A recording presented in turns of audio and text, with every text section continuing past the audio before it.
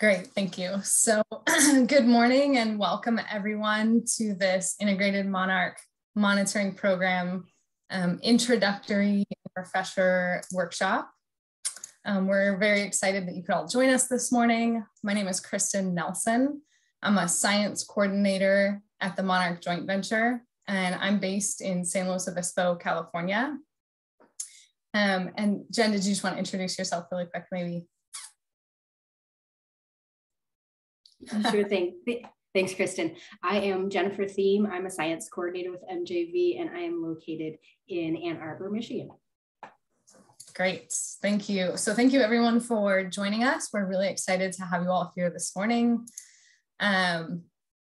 Many of you may already be familiar with the goals and the overall concepts of the Integrated Monarch Monitoring Program, the IMMP. But the broad overarching goal of this program, just so we're all on the same page, is to monitor monarchs and to evaluate their habitats in order to inform conservation efforts.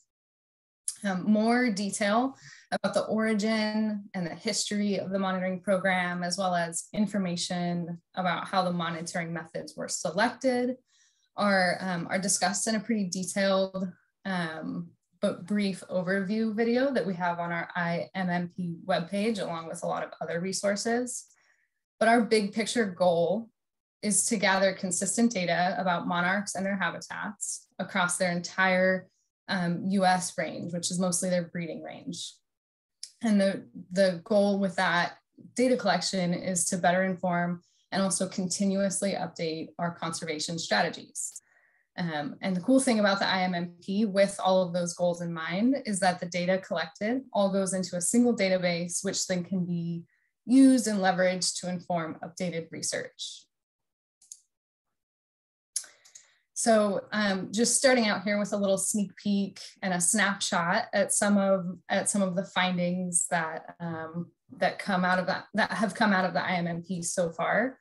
The IMMP has been around since about 2016, and a lot of research and papers have been generated from IMMP data in that time period. And a couple of those key sort of highlights are that we've had more than 1,000 sites surveyed across 30 states, excuse me, and conservatively, more than 250 participants, not even including participants from this year's start to the data collection season. And so just to kind of provide you some context and some information about what it looks like when we receive all this data and then start working with it.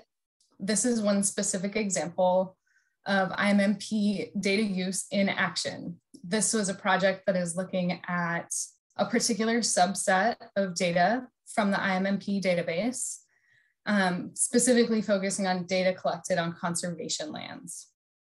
So this project was looking at conservation sites located along the Eastern Flyway.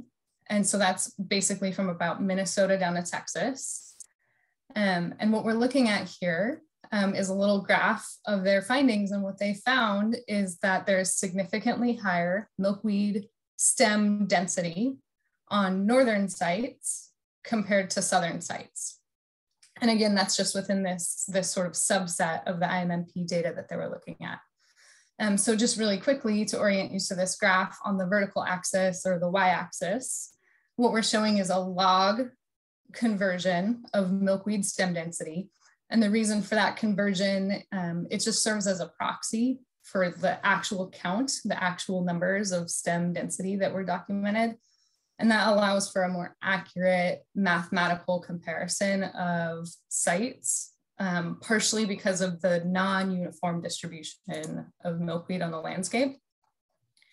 And then on the x-axis, we're showing data basically lumped into one of two categories. So northern sites includes like Minnesota, Illinois, Wisconsin, Michigan, and that region. And then southern sites would include the region around Texas, Kansas, Missouri. And so these gray boxes are basically showing us the range of the middle half of the data for each category. And then that solid black bar in the middle is showing the median value. And again, for this study, they found that there was statistically significant difference with more milkweed stem density occurring at northern sites compared to southern sites. And then just for fun, zooming in to take a look at a finer scale comparison using the same type of data. Here's another graph showing a comparison of conservation sites that were monitored in and around the Chicago area compared to sites that were monitored around the Twin Cities area. So much finer scale. And what we're looking at here is the same type of graph. And while there is, at least the way it's shown, a detectable difference in the milkweed stem density in these two categories, what we found here was that there was not a statistical difference. So no meaningful difference in the milkweed stem density for these two regions that were compared. Taking another look at a different type of analysis that was done, what we have found is that adult monarchs tend to be more abundant when blooming plants are more abundant, which is what we're looking at with this graph here. On this y-axis, we're showing adult monarch density, and then the x-axis is showing blooming plant frequency with increasing from left to right. And while this relationship may seem really intuitive, it's important to be able to document data like this and in this format so that we can actually look for trends at various scales of interest, which then ultimately serves to inform conservation goals and how we spend our conservation dollars. And so in addition to what we're showing in the graph, in this data set, we were also able to determine the 22 specific nectar plants that monarchs were most frequently observed nectaring on, with purple coneflower and cup plant being the most frequently used. And so all that information is super valuable for being able to figure out how to best spend our time and energy on conservation efforts. And so these are just a few examples of how we can use IMMP data to answer different questions and at various scales, which is really fun and really cool. And then it's also worth emphasizing that these examples I've just provided, these studies, are examples of data that were pulled from conservation sites. So those are sites that are receiving some kind of management, and they were sort of picked for monitoring specifically for that reason, because they're being managed. And that's really interesting and valuable.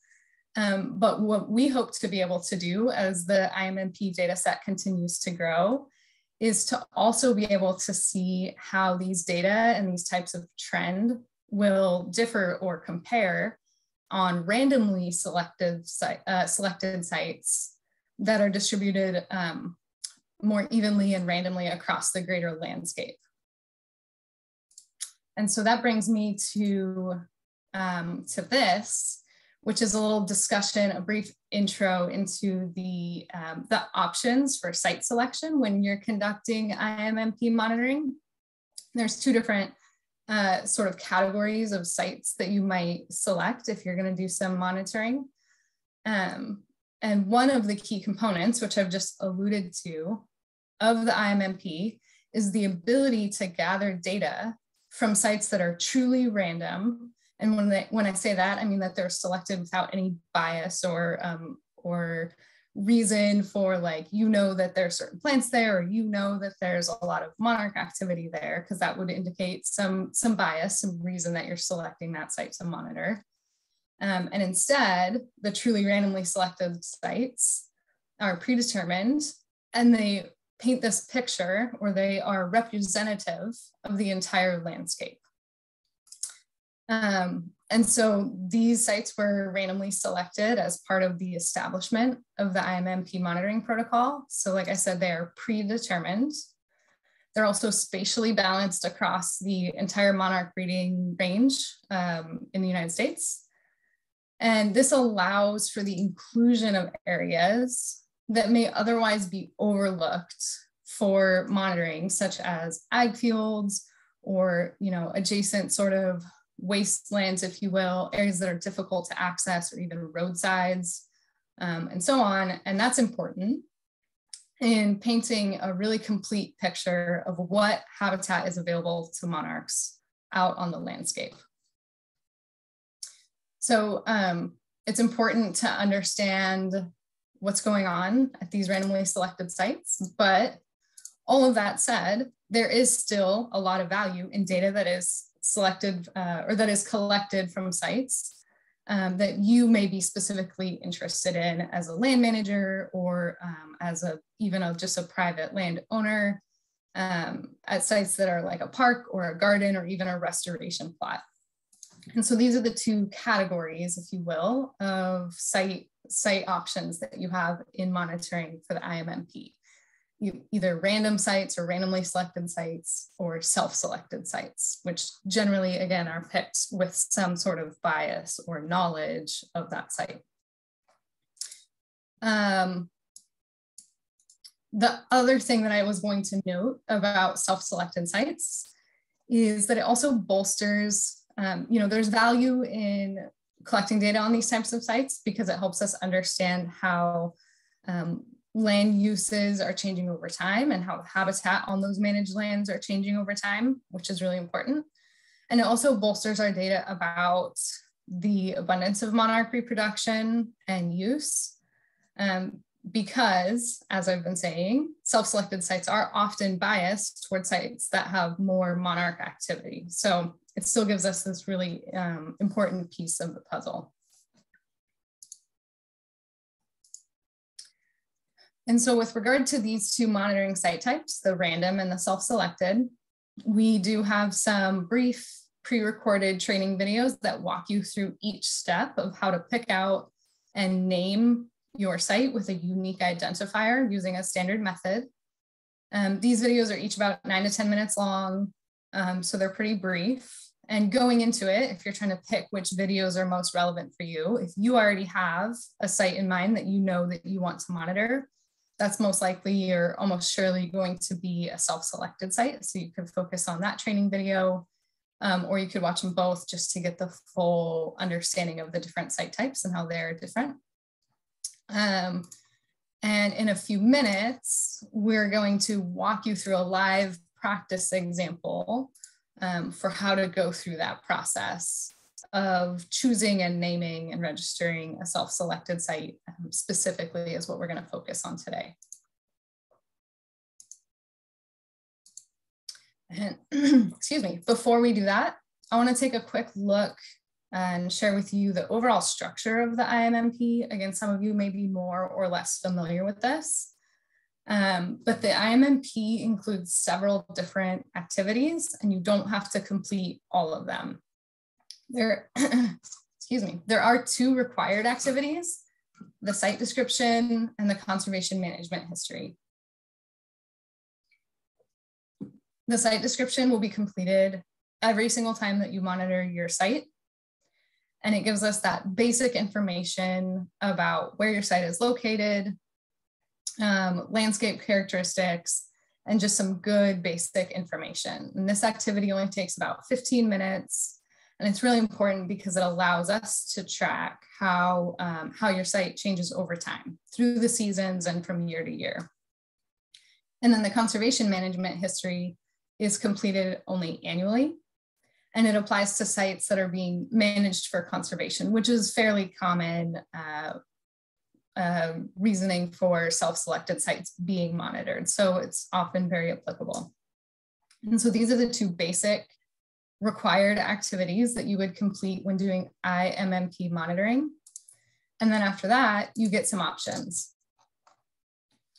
So there's 4 optional activities in the IMMP. And there, again, I'll just keep referencing it. There's training videos that are specific to each one. So you can sort of figure out which ones are going to be applicable and then focus on those more detailed training videos that are on the IMMP webpage. Activity 1, I'm just going to go over each of them here briefly. Activity 1 is the milkweed and blooming plant survey. So depending on the size and vegetative diversity of the site that you're monitoring, this takes anywhere from 1 to 4 hours.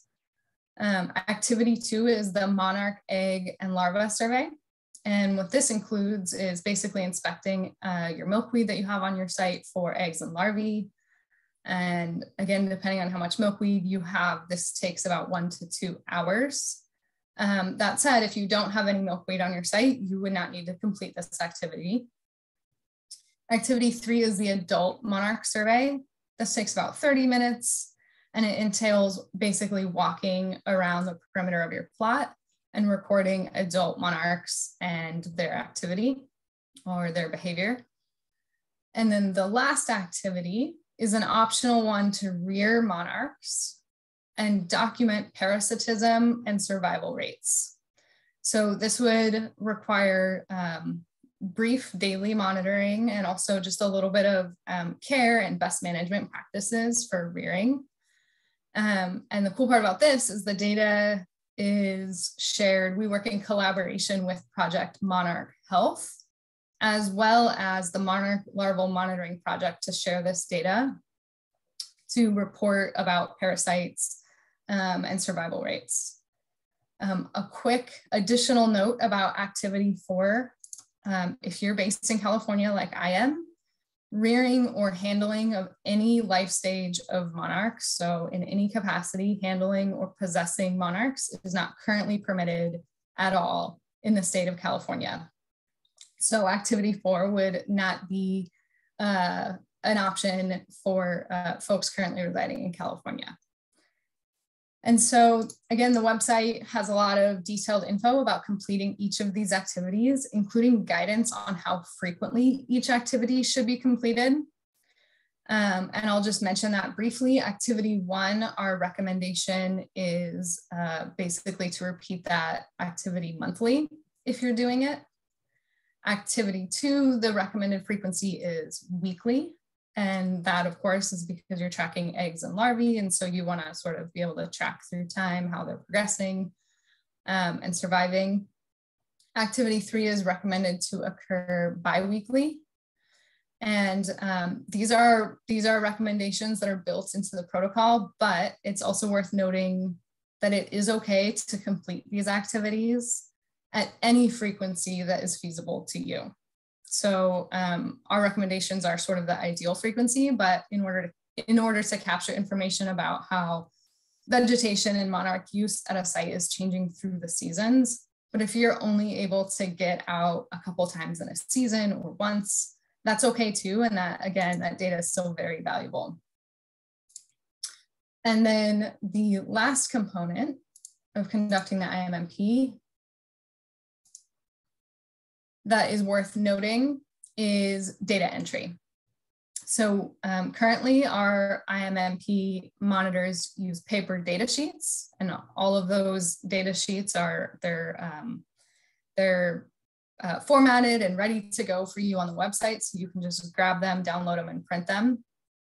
And then you're responsible for entering your own data into our online data portal system. And you're gonna get a little preview of that today too in our live practice example.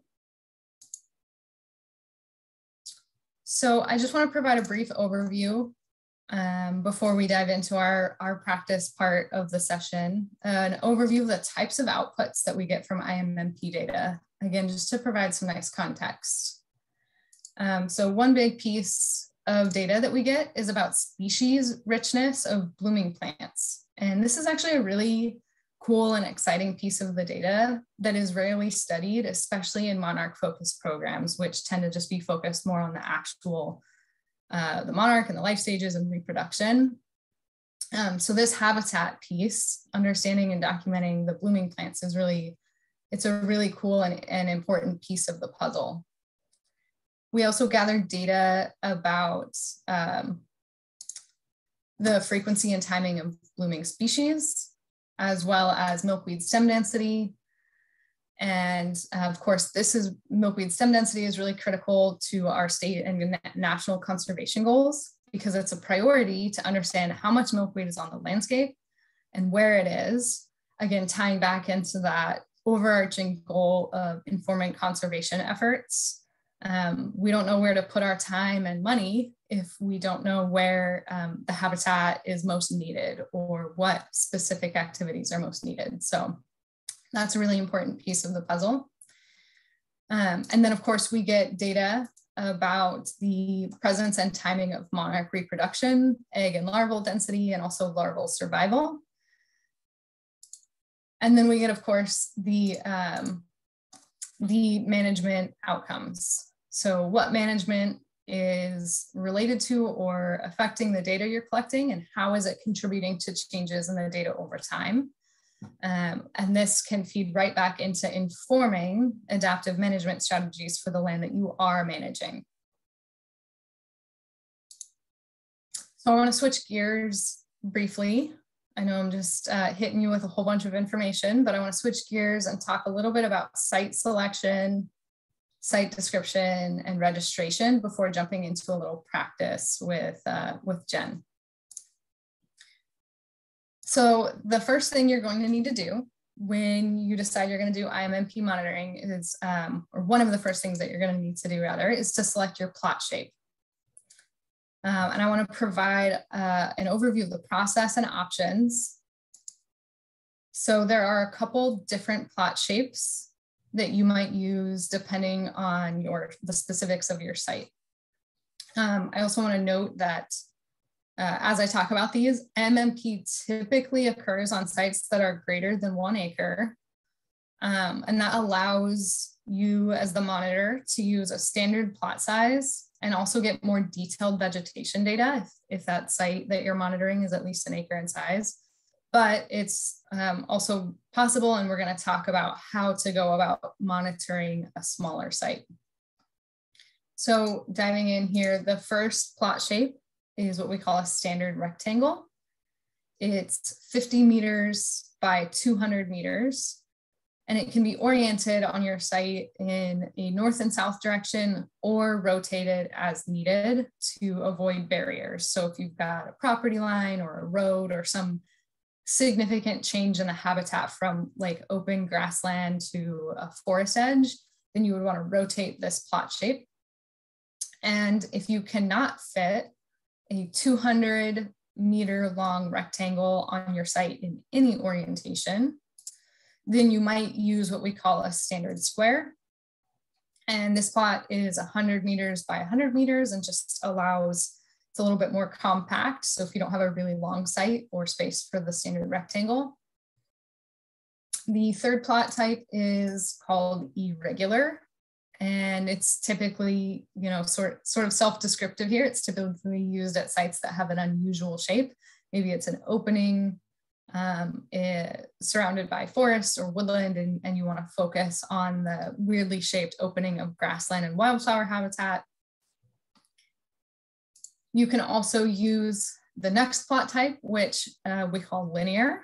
This is fairly commonly used to specifically along rights of way. So if you're surveying along a road edge or a utility line, you might use a linear plot, which is 500 meters long, and the width of your right-of-way, whatever that may be.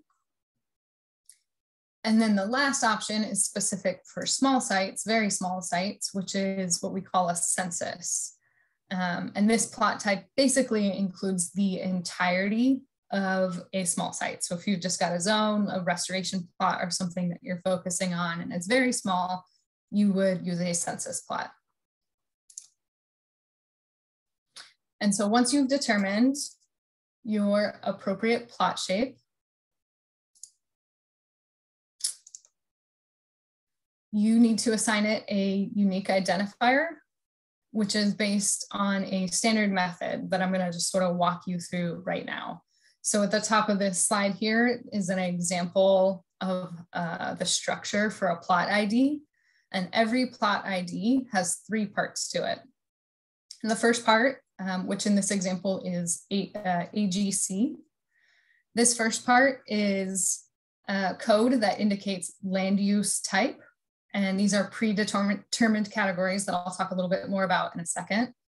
The second part is always a 6-digit numeric code that corresponds to the monarch block that your plot is in.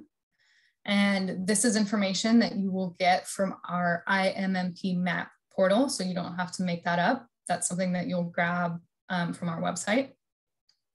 And then the third part is also 6 characters long, and in a random plot type, it'll be strictly numeric, but in a self-selected site, as the example here, and as we're going to focus on in our live example today, would be alphanumeric.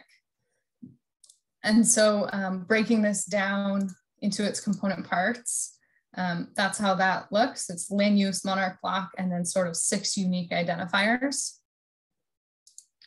And here are some examples of the most common land use categories that are used. There's a table in our guidebook that helps you select from, again, it's a predetermined list of land use categories. And there's a table in our guidebook that will help you select which one. But just by way of example, these are some of the most common ones. PGS stands for protected grassland. And this would include things like public park or public land. UGS is an unclassified grassland, and this would include things like monitoring on or near your backyard, some private residence, or maybe a small restoration plot. AGC stands for Ag Conservation Land, and this includes agricultural land that is specifically enrolled in some type of conservation program. And then ROW, of course, stands for rights of way, and this would be things like in public rights of way along roads or utility lines. And there are a few more categories, but these are some of the top most common ones.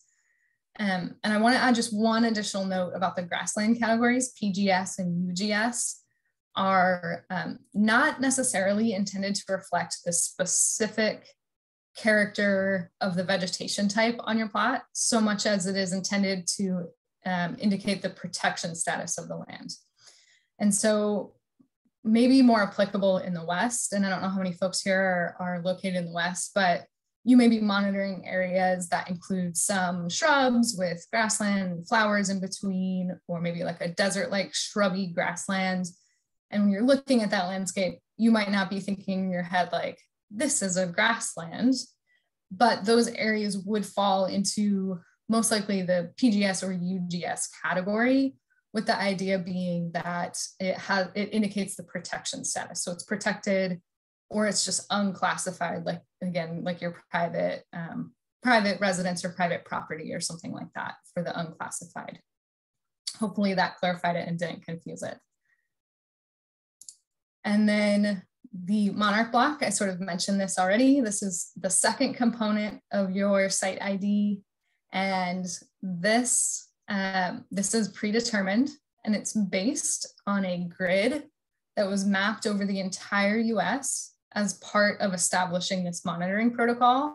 And we're going to show you in a few minutes what it looks like on the website. There's a map of the United States. And as you zoom in far enough, you can start to see that grid layer show up. And then each block or each cell within that grid has a pre-assigned number to it. And so the key with this is that you always want this second part of the site ID to be 6 numbers long. And just referencing our example here, the monarch block number was 73655, which is only 5 digits long. So we added a leading 0 to ensure that it's 6. And you might need to add 1, 2, 3, 4 leading zeros, depending on your monarch block, in order to make sure that's 6 numbers long. And then for the last piece, again, we're focusing on self-selected sites here with our example. This is also a 6-digit figure, and it's going to be a combination of letters and numbers for self-selected sites. And so it's going to start always with SS, meaning self-selected. And then that's going to be followed by 3 letters that are determined by you. And so that might be your initials or an abbreviation of the park name that you're monitoring in. It's up to you, really. And so that's SS. And then in this example, we put MJV. And then that last number is just going to be a logical number indicating, here's that bullet for that, sorry about that, indicating in chronological order which self-selected site this is within a given monarch block. So if it's the first self-selected site that's being monitored by you in this particular block, it would be a 1. If it's the second one that you've chosen within the same monarch block, and again, that monarch block is grabbed from the map portal, then you would put a 2 or a 3 and so on. And so I think that covers it for the plot ID. Again, it's relatively straightforward and it just sometimes takes a little practice. And at this point, I don't know, I'm not watching the chat or if any questions came in with this big info dump up front, but I'm going to pass it off to Jennifer to jump into our live example. And as questions come up, feel free to drop them in the chat box and I can help monitor that. And thanks a bunch, Kristen. Yeah, I will. Yeah. We answered a few questions in the chat at this point, great. And I'm sure they'll keep rolling in. So thanks for keeping an eye on that. Great. And I'll stop sharing so that you can take over and have controls of your slide. All right, here it comes.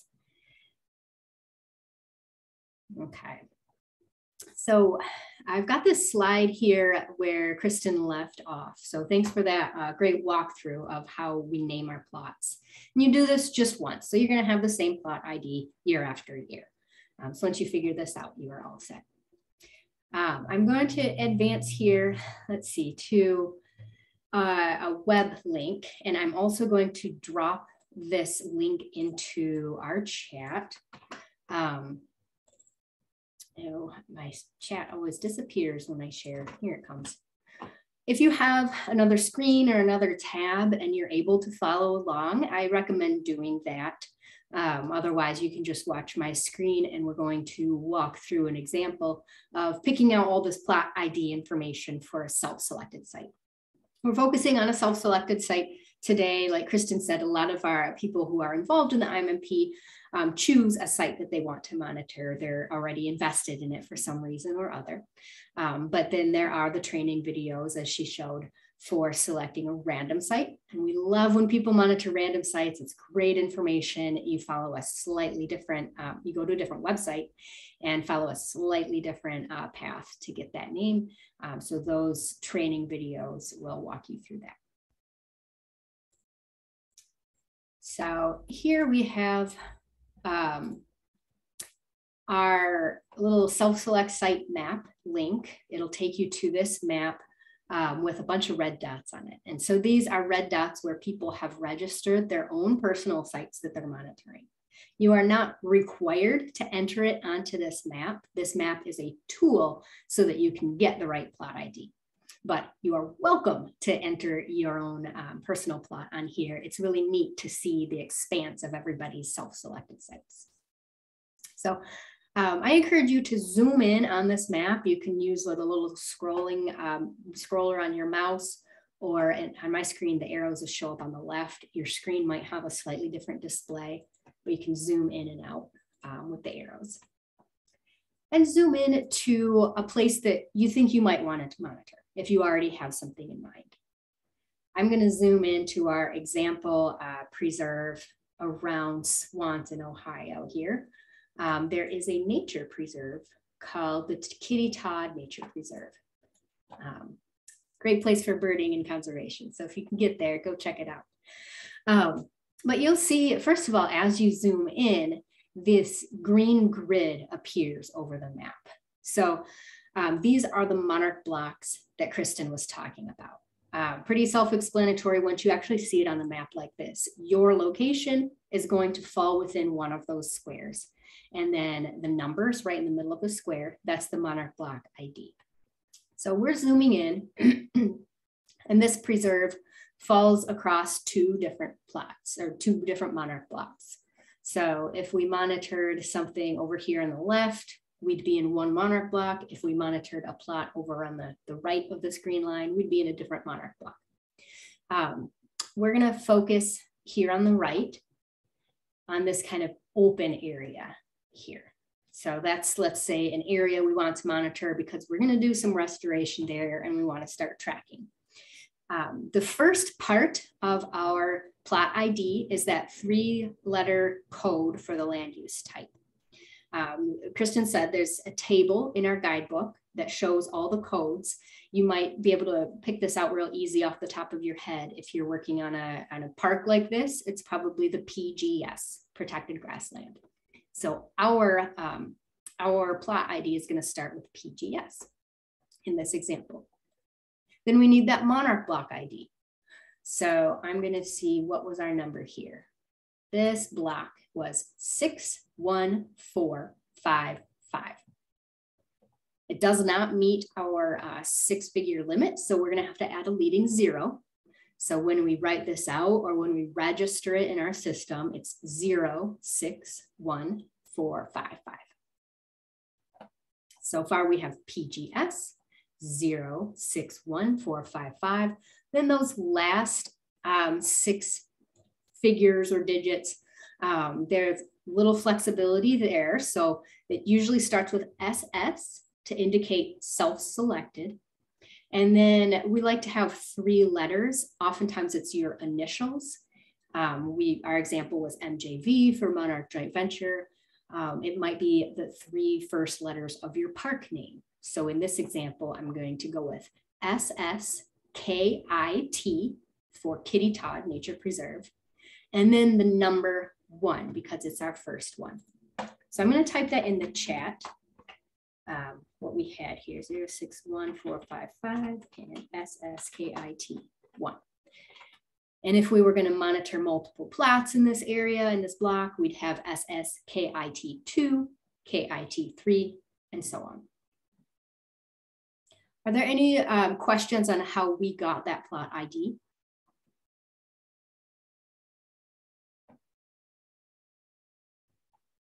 And as you're zooming in on your own site, if you can enter your plot ID in the chat, that'd be interesting to see how people are coming up with their plot ID. So feel free, if you've, through this practice, found your own plot ID, go ahead and type it in the chat.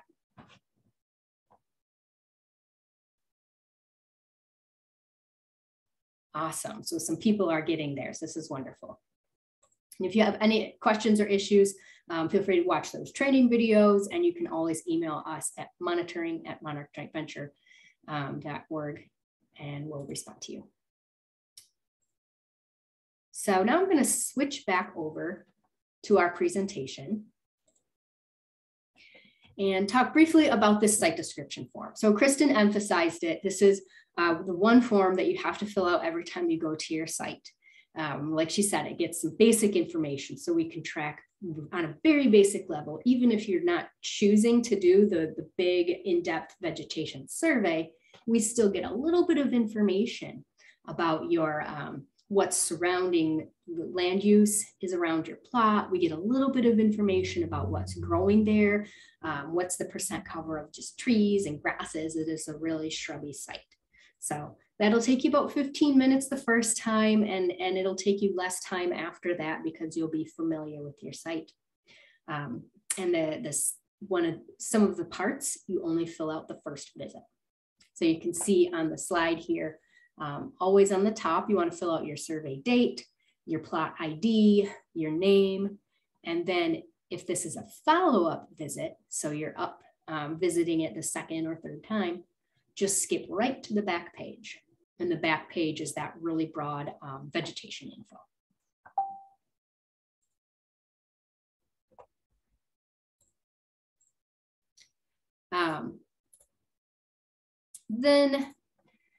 Then we have, so this is an example of how we would fill it out with our Kitty Todd Preserve example. So at the top, you'd see we've got our PGS for our site type code. That's what we call it, this land use code. Our monarch block ID 061455, and then SSKIT1 is our sampling point.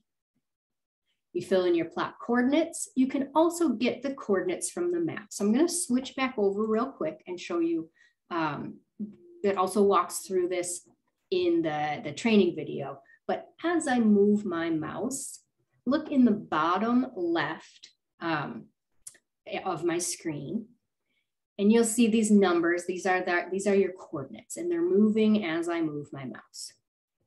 If I want to figure out exactly what the coordinates for maybe my starting point are. There's a little crosshairs icon right next to my coordinates. I'm going to click on that. And now it tells me to click on the map to get the coordinates. So I'm just going to click in our imaginary plot here. Maybe that's our starting point. And now you'll see that the numbers on my bottom left screen, they're stable. They're showing me where that little green pinpoint is. That's how you can get your coordinates from this map.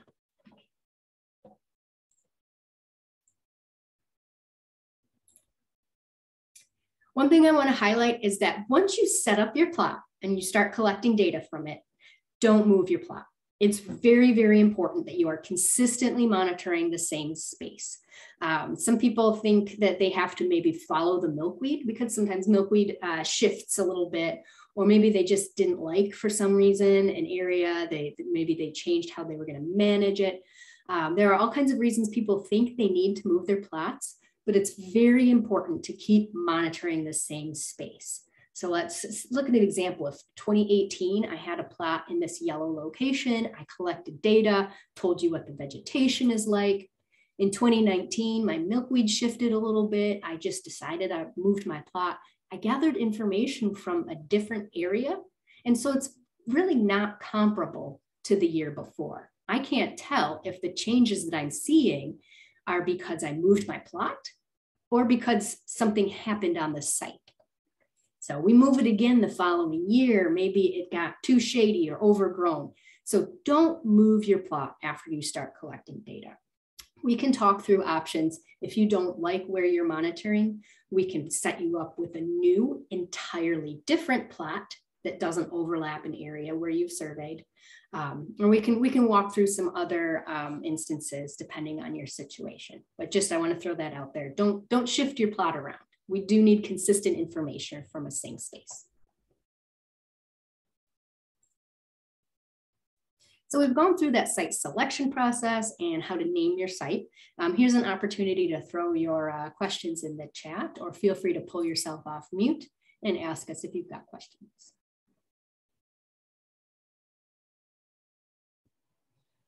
Will there be a sheet that shows like the different like codes, like the 3-letter codes for naming the sites, like the agricultural one and like something like that to like reference?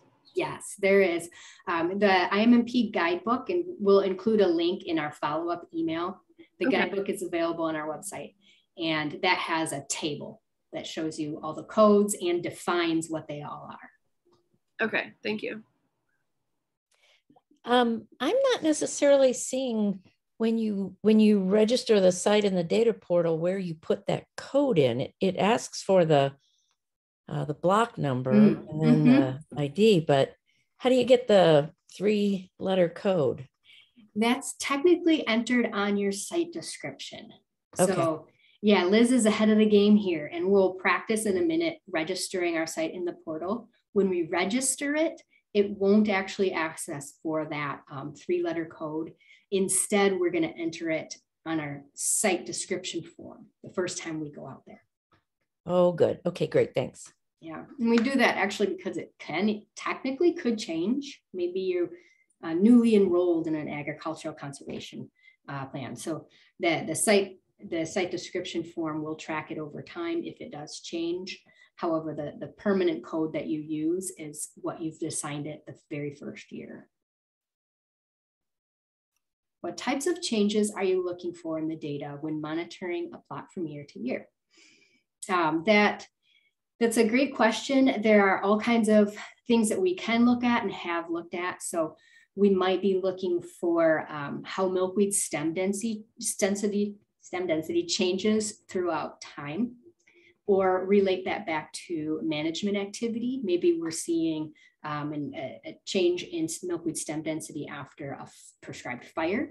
We can look at all of this information at different scales as well. Some of our organizations are interested in their particular site to see what's going on year after year after year from management. At larger scales, we might be able to see if there are trends, maybe an overall decrease in nectar resource availability. Maybe we're finding less and less nectar plants available in our surveys. We can also track phenology. Maybe certain species of nectar plants are blooming earlier and earlier in the spring. So over time, the longer amount of time we survey and the more sites we have, the more questions we can answer. Hi, Jennifer. A question. I was trying to follow along live on the map to find my site. Mm-hmm. And when I clicked on my site, I got the ID that I initially typed in chat with the DEV. And then I went back through the email you sent me on what my site is called, and it was POS. What is the difference? It was the PGS, maybe? No, when I typed on, when I went to the map live and hit on the dot for my site, it says plot ID is DEV. And then what you sent me is POS. POS wouldn't, that would be incorrect. Okay. It might have been PGS. Oh, PGS, maybe. Yeah, for the protected grassland. Oh, okay. Which is because it is a protected grassland. And so that was something that we maybe found out after we saw the site or verified that, oh my gosh, this is actually a protected grassland. And so that's correct that it is protected grassland, because you are monitoring that park, right? If I go to that dot, shouldn't it say PGS? What is the DEV? I'm just curious. The DEV is an automatically generated assignment for a developed area. Okay. So though that is for kind of the small urban parks or small as kind of urban areas, developed areas. And it looks like when you were first assigned yours, it either was or used to be a PGS, or it was verified as a PGS. So continue forward with the PGS that has been assigned. Okay, all right, thank you.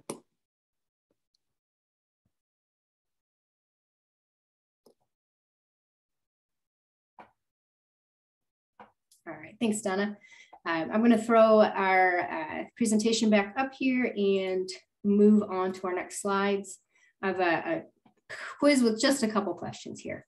How often do you conduct the site description? Feel free to throw that answer in the chat.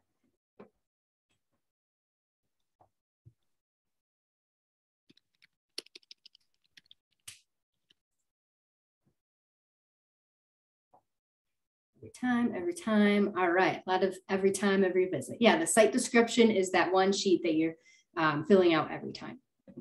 So one answer for annually. The conservation management form is the one that's filled out annually. Just a quick summary of what management occurred on site.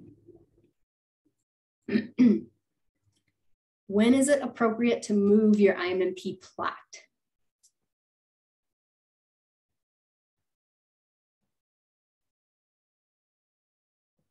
Never. Okay, good. The message is across. Technically, if you haven't collected data on it yet, you could move it. But once you start collecting data there, don't move it. Great. So now we're going to practice registering our example site in the IMMP portal. So I'm going to drop our portal link into the chat, and as well as this login information. You're welcome to follow along on your own computer or just watch the screen here. If you click that link in the chat, it's going to take you to our portal. And then the name you're going to use is IMMP tester. And the password is 2022 IMMP workshop. I'm going to switch over to our portal live here and enter that information. You are welcome to play around in this test account till your heart's content. Enter all the fake data you want, practice entering practice sites. Know that this will be deleted, so don't put real information in here, but it'll be live through the end of May, just so people can continue practicing. So here we are, we're logged into the portal. We have this helpful yellow banner on top. Choose a site that kind of walks you through what we already talked about. You know, watch these training videos. Do you want self-selected or random site? That's just a little refresher. We want to register our site. So you click on that gold tab, register a site. And I'm going to tell you a little bit more about that self-selected and random stuff. At the bottom, I'm going to say, hey, yeah, I want to register a new site. Click our little green icon. And because self-selected or random is very important for us to track, it asks you about that right up front. Okay, we self-selected a site. So I'm going to tell the system it's self-selected. And our block number. Our block number is 0.061455. Our point ID, SSKIT. I've already registered this a bunch of times, so I'm going to have to go with 4. But you put your point ID up here. Our state was Ohio. Easy little drop down boxes here. Then once I pick my state, it's going to ask for our county. If you want to name your site, you can. That would be the name that shows up when you enter data. Otherwise, it'll just give you this plot ID, the block number and your point ID. So I'm going to say Kitty test site. Do you own or manage this land? This is where we have for now, we're going to say, yes, maybe this is my backyard, or I'm a staff member at the Kitty Todd Nature Preserve. So I can say, yes, I own and manage this land. We will do an example without. Once I hit submit, if everything passes the test here, it'll click you over to this site where you can either, let's say your site was successfully registered, we can register another one or start entering data. Give us a holler if that didn't make sense or you want to run through it again.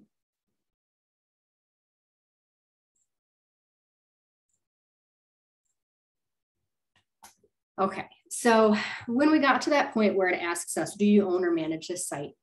A lot of times people don't own or manage the site. I'm at a random site. I had to knock on this person's door. I got permission to monitor it. What I need to do is actually document that I have permission to monitor it. Or maybe I'm volunteering at a park. So sometimes the park departments have their own permissions or permits, and you're cool there if you already have a permit through your park. But if you don't, or if you're working with a private landowner, they should sign a data sharing and access release. So we have a couple versions of this on our website. We'll send the links to you, but they're PDFs, they're fillable PDFs, or people can print them out. And it basically says, it gives you permission to be on that land, and it asks them how they want to share their data, because the IMMP data are available to researchers, but the landowner could choose to mask their data if they want. So let's say, I don't want somebody to know that you found this rare species here. So I will mask my data to the block level or mask it to the county. The landowner or the land manager would get to choose that. So back to our site registration example. Let's register another site just real quickly and pretend that we had to get this form signed from the actual landowner. Site type, all right, it's a self-selected one. We've got our same block number, a different KIT5, different point ID. We're still in Ohio, in Lucas County. Our site name is, oh, not mine. So no, I don't own or manage this land. Then a couple other questions pop up. Do I have permission? Yes, you should always have permission if you're going this far through date. So when they're signing that, that waiver, you or they can put whatever date you want on it. So if you want to suggest they sign this out for 2 years and they're comfortable with that, great. If they just want to do it for the season or the month, that's fine too. So just put the permission end date. So I'm going to go through the end of May next year. Yes, they signed that paper form. We also have an electronic or a digital form online. So that link will be provided to you. That's where you just sign all the same stuff. It's just automatically online. It shoots them an email and then they sign it online. So we got a paper form. They signed a hard copy. You're asked to upload it. So you pick your file. And there we go. We uploaded our picture of this form. Landowner information. You only have to fill out anything with an asterisk next to it. So we just want to know our landowner name. If there's a different contact person, you're welcome to add more information. But really all we just need is a landowner name. Submit.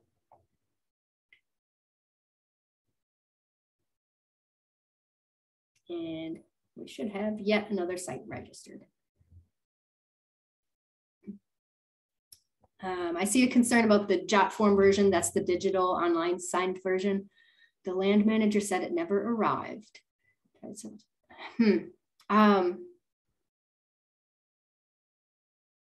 Yeah, I've had one experience where it was either filtered out or went to their junk box or something.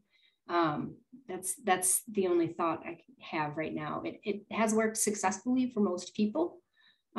So if we hear more or have other thoughts, I appreciate you bringing that up, that it didn't seem to work for that one instance.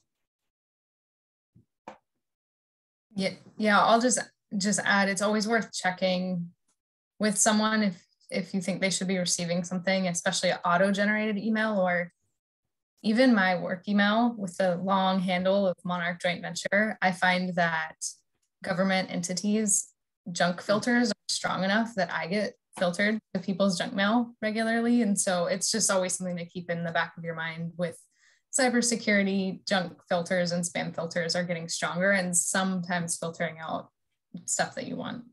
So that's my only thought.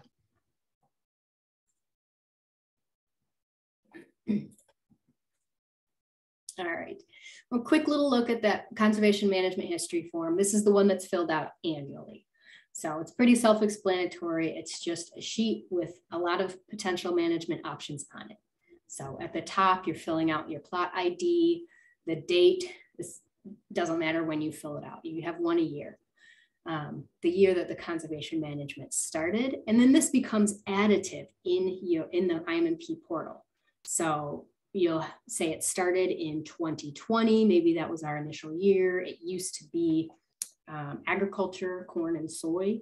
And then boom, check all the stuff that happened this year. Oh, well, we planted some plugs. We did a little prescribed fire and did some herbaceous removal on some noxious weeds.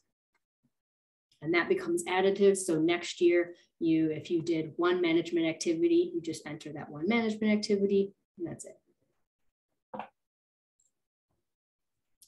Now we've gotten into our optional activities. So this is not, just to stress, this is not a detailed training of how to conduct each activity. This is just to help you choose which ones you want to do. We have training videos online that you can dive into for anything that you want to do, and we'll send those in the follow-up email. Our activity 1, we call it, the milkweed and blooming plant survey, as Christian said, can take 1 to 4 hours. The first time you do this, it's probably going to take something on the longer end. It just takes a minute to get used to the process. You start this activity, or you can start it as soon as milkweed emerges or as soon as monarchs may be in your area. So now's the time probably for anybody and everybody on this call. You're in good territory for doing this activity, and then end it with when monarchs leave. Just a note on that is that actually gives people in the South a lull period, for lack of a better term. But when monarchs will migrate through the southern US, and then they'll kind of, for the most part, be absent from that region for a month or two, and then they'll come back down. So if you're in the southern US and there's a period at which monarchs are not present in your area, no need to survey. We recommend doing this monthly, but do it as frequently as works for you. There are 3 parts to the milkweed and blooming plant survey. There's a milkweed stem count. There's a blooming plant frequency. So you're going to be identifying nectar plants and telling us a little bit about where you're finding them. And then a meander plant list. So that's kind of a walk, a zigzag through your plot to list any species that you didn't find on your blooming plant survey. So activity 1 has a lot of walking involved. So if you have this standard rectangle shape, so here we are zoomed in at our Kitty Todd Preserve plot. You have your starting point. So let's say we started at this southwest corner of our plot. You would sample all along the one edge, then walk over and sample or record information all the way down the middle. So we call these transects. You're sampling up one transect, sample down another transect, and then scoot over to the other long side and sample halfway up it. That gets you 100 subplots. I won't go into detail, but that's how many subplots we want to sample. That's the length of transects we want to sample. So this is the path that you would follow if you have a rectangular plot. It is a lot of walking. Just a heads up that if this is your site size and you're doing activity 1, it's nearly half a mile of walking. So you'll get your exercise. It's fun. You'll see so much stuff, but just be prepared to have water and sunscreen and hat and all that. Don't survey between these transects. So you're only going to survey along the black dotted line, walk over to start a new transect, and then survey along that black dotted line. We have had people start surveying along as they walk between the transect, but that's not appropriate. That's not how the sampling protocol is. So just to be aware of that. You're just walking from transect to transect, and then you start surveying again. Couple little tips. It's helpful to have 2 people. If you can bring a partner, it's great, makes it a little faster, more fun. Someone can be looking up plants that you have a question on while someone else is recording data. Mark your corners. You might want to start by marking the corners of your plot, if it's a square or a rectangle. Or we've had people who actually mark the start and end of each transect, which is helpful as you're rolling out maybe a transect tape or a measuring rope. You can just walk from flag down at the south side, walk directly to your flag up on the north side without pulling out your compass all the time. Irregular plots might be less than 100 subplots. So watch our training video. It'll walk you through that. But if you don't hit exactly 100 subplots in a strangely shaped plot, that's okay. You'll probably get up to 80 or 90 and you're following the protocol, that's fine. How far apart are the transects? That's actually variable. So watch our training videos. It's anywhere between 7 and 25 meters apart. Just a note that there are 2 ways that you can count milkweed if you choose to count milkweed. This is an option on the protocol.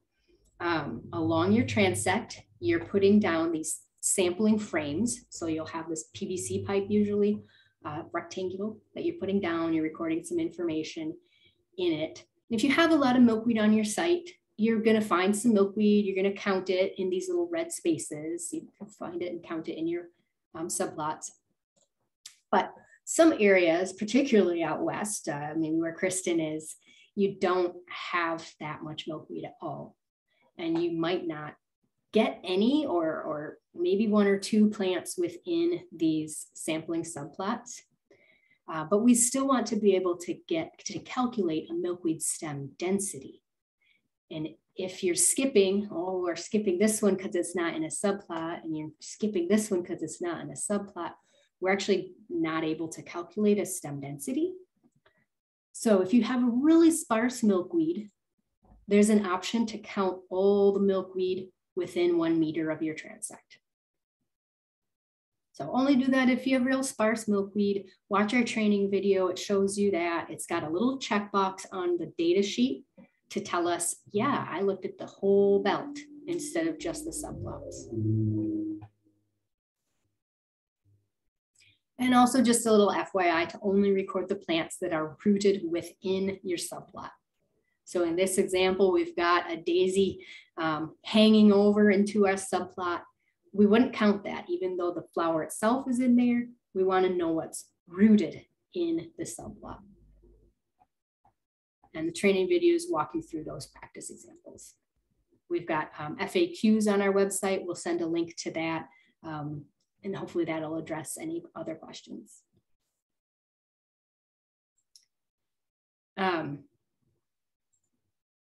Just want to also point out that there are two options for recording nectar plants. If you're comfortable IDing plants to species, or most plants to species, then record them to species. We call that level A. You can also record them to genus if you're unsure, but you get it real close, or even family. I think you can actually enter into our system. But if you know right off the bat that like you're terrible with plant ID, I don't want to spend my time looking at a bunch of floral wildflower books, you can choose what we call level B. You don't have to ID the plant species. You just basically are marking the presence of a flower in your subplot. You've got options there, more options. You don't have to do the blooming plant frequency component at all if you don't want to. That's a new change as of this year, but we have had a lot of partners who are just interested in the milkweed stem density. They know they have milkweed stem density goals. They don't want to take the effort, or they're not tracking the nectar plants. And so you can choose not to do the nectar plant survey at all. Same with the milkweed stem count. Maybe someone who's not interested in monarch habitat is doing this. They do care about the nectar plants, but maybe they're less interested in the stem count. Then they can skip the stem count.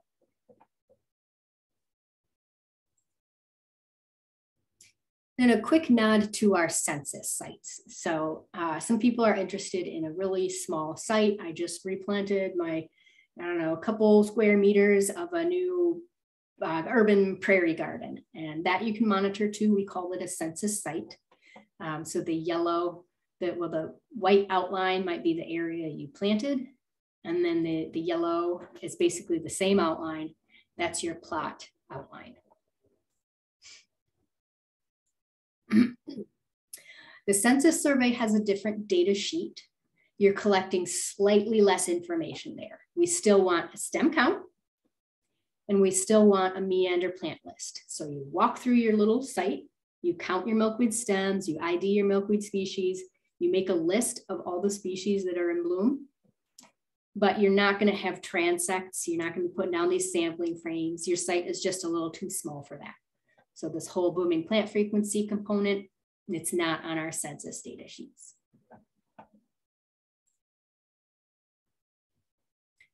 The meander plant list and the milkweed stem counts are both optional. So on your census site, if you only care about milkweed stem counts, you just do that part. One little heads up, little alert about data entry and plant names. Not everybody uses the same common name. So our drop-down list for our plants originated from the USDA plants database. It's an official source of plant common names and scientific names. You can look up your plant, you can enter it using either one, but just be aware that you might type in a common name and it doesn't show up. That doesn't mean that it's not in our system. It just means that maybe it has a weird name, weird common name in the plants database. So one of the examples here is this plant that we often see in the Midwest that might be familiar. Anybody in the chat what do you call this one? What common name might this plant be?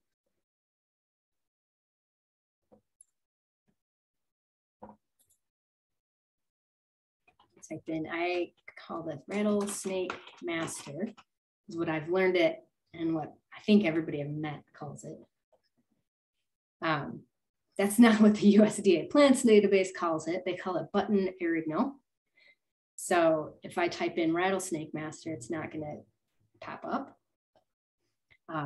So if you're typing in something, you're like, I can't believe this plant is not in your system, just check this USDA plants database, see if you've got the right name, or try the scientific name instead. And then if for some reason you're confident that you have a plant that's not in the drop-down list, which does happen, you can put other. So just select other, and then you'll type in what it is. And that's okay. We just don't like to see tons and tons of others that could have been correctly entered before. So that's our super quick overview of activity 1. Are there any questions about the milkweed and blooming plant surveys?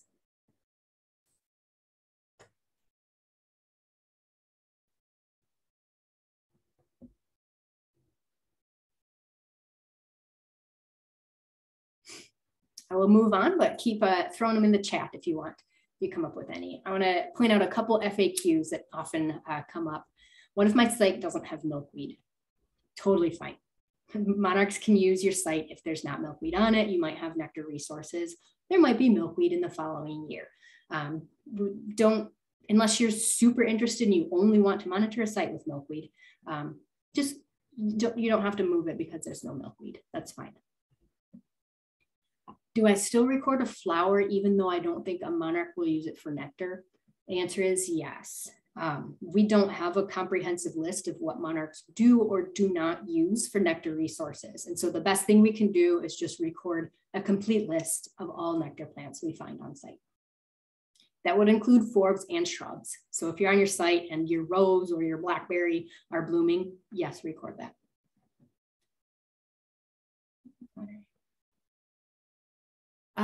From Campton Township, your transect spacing would not have been 65 meters. So I will have to check on that report for you and see if that's a typo or what was going on there. Thanks for plugging that in there. Okay. And the last thing is just something that often comes up is there might be an obstacle along your transect. A lot of times our grasslands have shrubs and stuff in them. And so what we want you to do is keep your transect straight. Here's an example. I'm sampling transect. Okay, I walk along. Here's my subplot. Here's my transect. Oh, here's a bunch of shrubs in the middle. I'm supposed to place my subplot here in the middle of the shrubs, but I can't physically get there. Don't make your transect be crooked. Don't like make a weird little wiggle around it. Instead, just walk to the other side of this patch of shrubs and put your next subplot as soon as you can on the other side of the shrubs.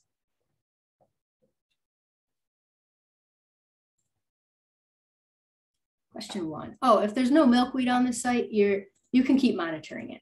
It's certainly not mandatory that you do have milkweed.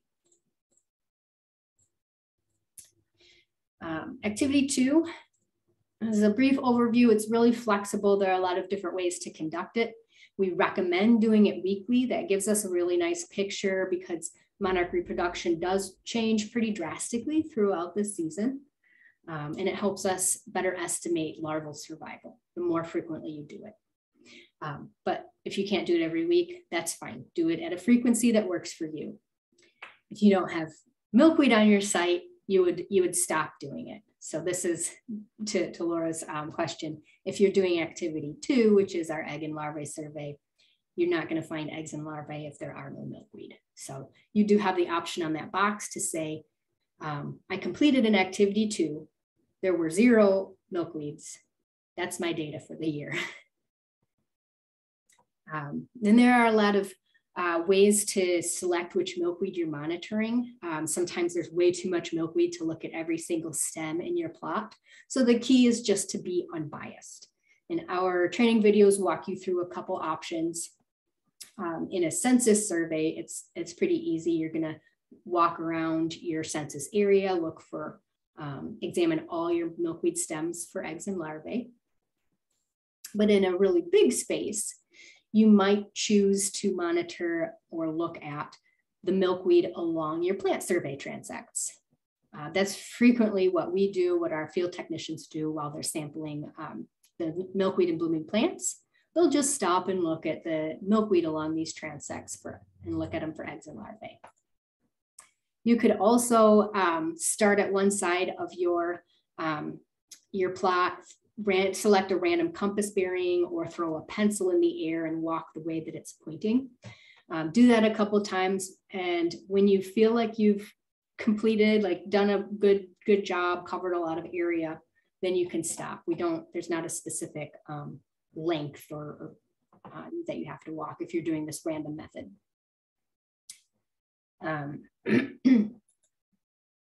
For activity 2, I have a couple questions because I just want to stress that the important thing is to be unbiased. So as you're walking along these transects, you're just picking out all the milkweed within a meter of that transect. And you're not saying, this one looks great. I see a caterpillar on it. I want to monitor it. That one's too small. I'm going to ignore it. So we want to make sure that we're being unbiased when we look at them. So here's a little example. After doing activity 2 a few times, Mary only ever finds monarchs on the milkweed that are shaded by a big oak tree. She decides then to monitor only the milkweed in the shade for the rest of the season. Do you think that's okay, unbiased, or is it not okay? Is that a little biased?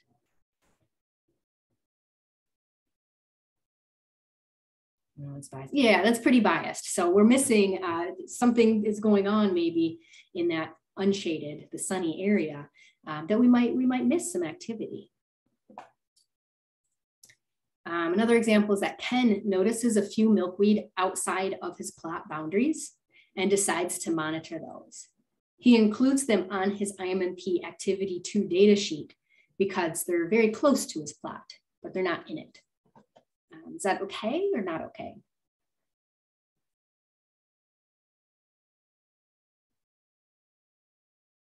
Some more not okays. Yeah, thanks for thinking these through. These are real life examples that it's good to just see how we can be as unbiased as possible. And my last example here, Janet has heard that monarchs prefer to lay their eggs on a certain milkweed species. So she makes sure to monitor all the milkweed of that species in her plot, and then just picks out a subset of the other species. Is that okay? Is that unbiased? Or is that not okay? Is that a little too biased? Yeah, we're seeing some bias here. So we don't want to miss out on something just because we have preconceived notions about it. Any questions about activity 2 before a quick run through of activity 3?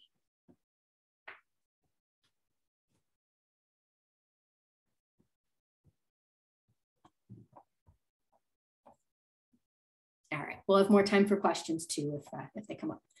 Activity 3 is the adult monarch survey. Takes about 30 minutes. In general, you're walking the perimeter of your plot looking for monarchs within 5 meters of you. Training video will walk you through more detail.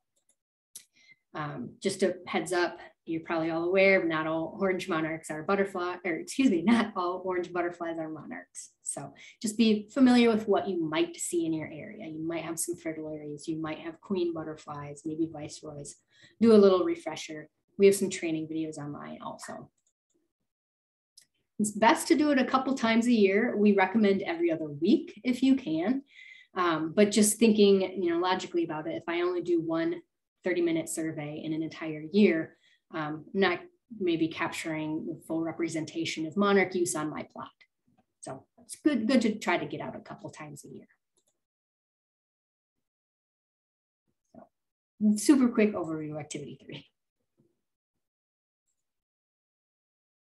I want to end here with last little workshop live example part, and then we'll close up. But in our portal, there are data entry and data summaries.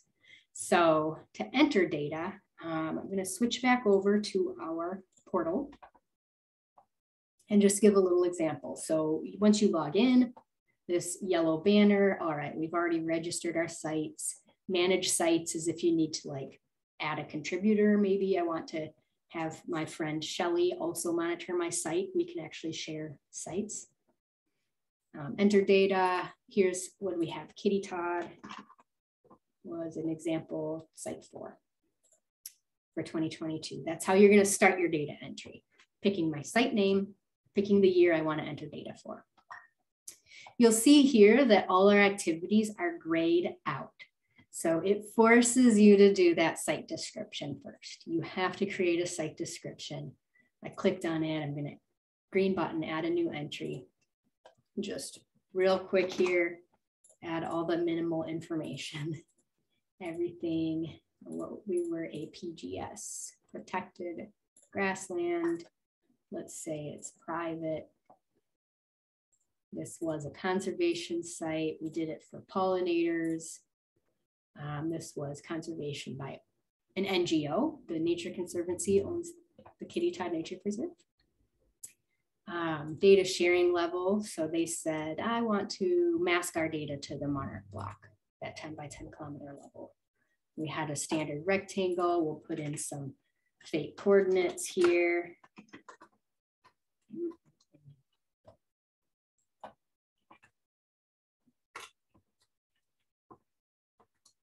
And our bearing, our rectangle faced north. So our bearing is 0 degrees.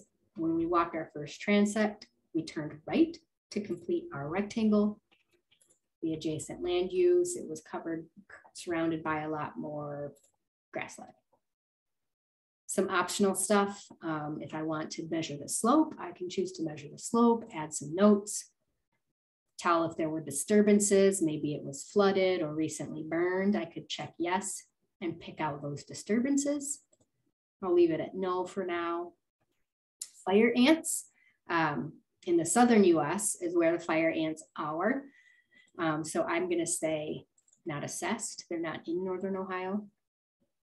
Look for them. We have some grass cover. We have some forb cover. Optionally, you can record your dominant forbs. We had a little bit of shrubs and we had no trees. The guidebook actually defines shrub and tree for you based on size.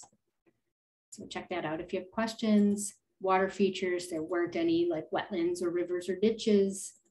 There was a little bit of bare ground. We did not look for invasive species in our plot at this point. So whew, we made it through our site description. I'm going to return to data entry.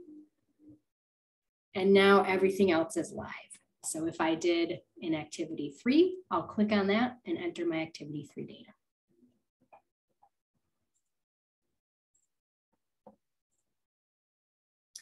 So you can practice this on your own using the same login credentials. Maybe you actually registered a fake site under here today. You can practice entering any data there as well. So we'll resend this information in the follow-up email. Feel free to use it.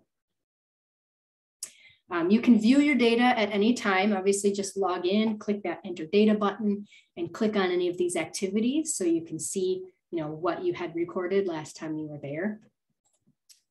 You can edit your data for up to about a year. We cut it off in the early calendar year, just so that we can finalize it and share it with researchers, but you'll get email alerts for that. Save your data sheets. We will send reminders via the IMMP listserv about proofing. We try to proof some subset of the data. So we appreciate if you can scan your data sheets and send them to us, or even snail mail them to us. So that responsibility falls on us, but we appreciate if you can send us those data sheets. In terms of, for the question, do you want data entered as soon as it is taken? I'd say it's okay to enter it at the end of the season. We don't do our proofing until the end of the season, and we generally finalize everything early in the calendar year. So we'll send a request that data entry usually be done by the end of October, if possible.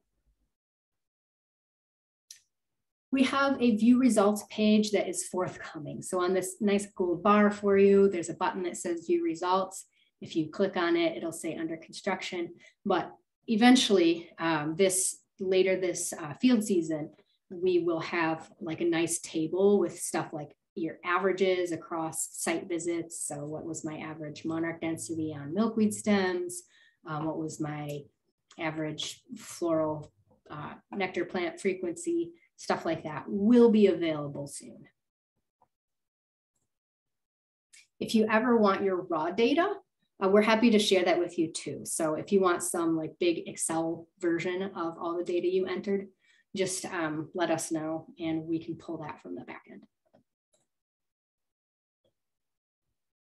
So for the data entry, access, and reporting questions, any questions on that?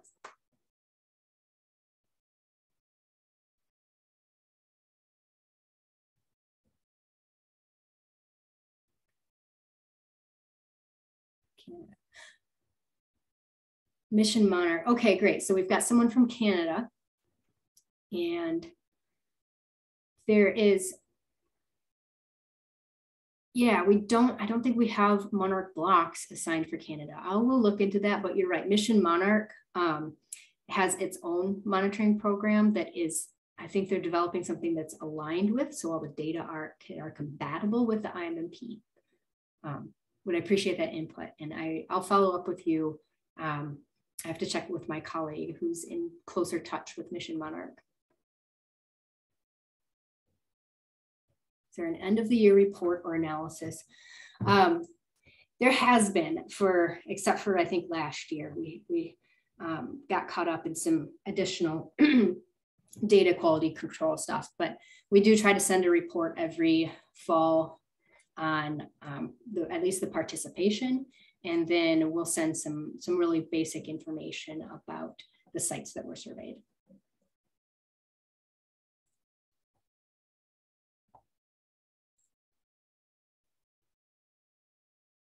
Right. Got a wrap up slide here.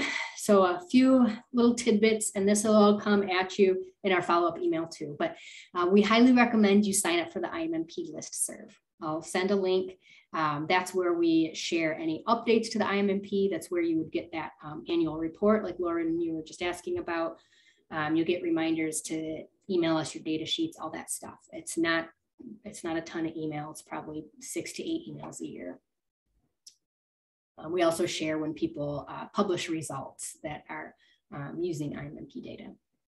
You can get the data sheets from the IMMP website. We'll send that link as well, so you can download them and print them yourself. Supplies are available from the MJV store, so we'll send that link. You can buy a whole IMMP kit. It'll have a huge transect tape, the plant sampling frames, the clipboard, the hand lens. But you can also, you don't always need all that, or maybe you have some, and so you can totally get it on your own if you want. We share references of publications using the data. Oh yeah, I will send the references for the papers that have published with IMMP data. I believe they're on our website somewhere. I'll try to dig that up as well. Just a reminder that you might need that data release from a landowner if you're not the landowner. Email us your data sheets for proofing. So we'll send you those reminders on the listserv. If you can do a random survey, great, we would love it. We don't have nearly enough random sites surveyed out there, and greatly appreciate that. It's also neat to have a comparison of what your cool like conservation management site looks like compared to something randomly selected on the landscape. And of course, stay in touch with us. We'd love to hear what people are doing, how they're using the data. If you have ideas on research projects, if you're interested in training or recruiting people, we've got ways to help with that.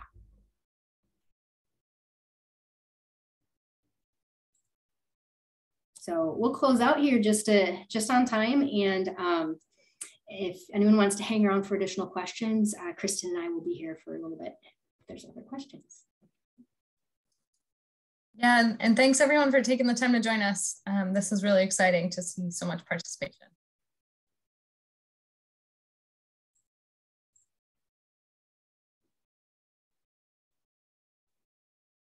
Yeah, thank you everyone so much. We're excited to see this much interest in it.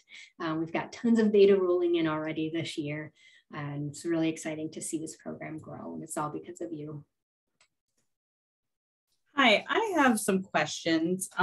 So I got trained with a coworker. I work for WVU Extension Service, West Virginia University Extension Service, with the 4-H program. So I got trained in June of 2019, and we were thinking about how to use this as an opportunity in our summer 4-H camps to teach youth about citizen science and actively engage them in a project. But then the last 2 years, we haven't had in-person camping experiences. So it's now trying to get back into figuring out how to operationalize this. Do you have other groups that use it with youth in that capacity, trying to show them citizen science, and any strategies you might recommend as we go forward? It's a short list that comes to my mind. I know of one organization in Wisconsin that has worked with high school students. What age youth are you interested in? Well, the site that we have selected is at our state 4-H camp facility, and we offer 3 state camps, and it's middle school through college. So the one camp that we're kind of targeting for the summer are 14 to 21-year-olds. So anywhere in that age range. Okay, that's great. That's great. We tend to recommend it for high school and up, but there are certainly, like the Adult Monarch Survey is fun for any younger kid to do. And then I also have had a small group in Texas. And so if you're interested in connecting with them specifically, I can connect you. They can speak better to how they handle like the onboarding and stuff. We have example trainings and workshop agendas, but we've, in my personal experience, we've targeted adults. Okay, well, and trying to be unbiased, we selected a plot that we could have access to that is at our facility. It's pasture. I mean, there's cattle on it, not a lot, and they're going to be far enough away from our young people. Which code? I wasn't sure if that's the agriculture code that speaks to or it's not. We're not growing things. It is pasture. It is, but we have access to it for these young people. But one of the things that my coworker and I discussed was kind of going out and doing a lot of the survey work ahead of time so that we knew what to expect in terms of the flowering plants and some of the stuff in there. So while they're maybe getting immersed in doing that work, we could provide them already with probably a really honed in sense of what flowering plants are going to have. So they have a real short key, and if we find something outside of that scope, of course we go figure out what it is, but we should have a pretty solid idea of what to expect in this plot that probably isn't ideal, but it works for where we can take these young people and do the work during their camp.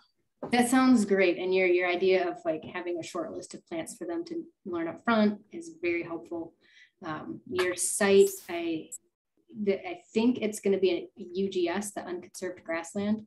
Okay. As Kristen was talking about, grassland is a super broad category in this particular program, but it's just, and then you can actually list what is grazed there for it being a grazed land/pasture. And I've got to find out some additional information. The section that we plan to monitor is adjacent to some other university's research plot. I don't know what they're researching there, but it is fenced off and the cattle don't have access to it, So I don't know whether that would skew anything but I need to find out. And the land manager honestly didn't know what they were just like, that's some university's research plot. Don't go there. I'm like, okay. Yeah. As long as you know the boundaries up front. Okay. Well, thanks for that context, Jenny. I will connect with you via email one-on-one as well with some additional info. I appreciate it. Thank you.